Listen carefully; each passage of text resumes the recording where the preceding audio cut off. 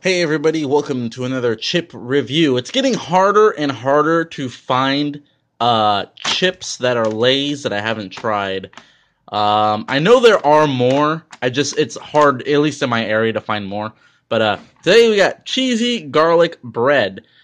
Now I've had some people tell me that this is not the best chip. But you know what? I haven't tried it, so we're gonna try it out. We're gonna try it out. Because I like garlic bread. And I like cheese. And chips are good, so, you know. Alright, wow, opening it up, I just got, like, oil all over my hands. Alright. I'm wearing my Flash sweater, so I kind of don't want to get oil on it, so.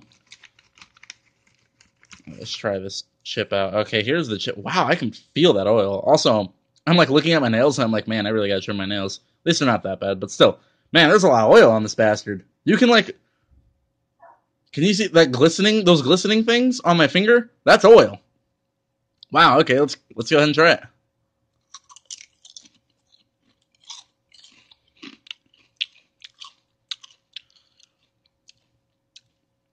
Okay, so it's not bad. It does taste like cheesy garlic bread.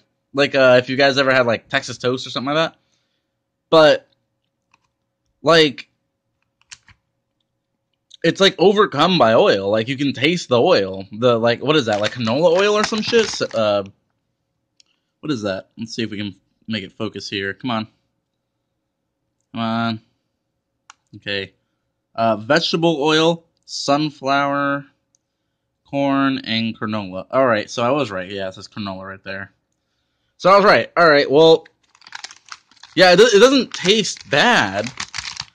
It's not a bad taste, it's just very oily. Yeah, it's not bad. It's not a bad taste. It's just really, really oily.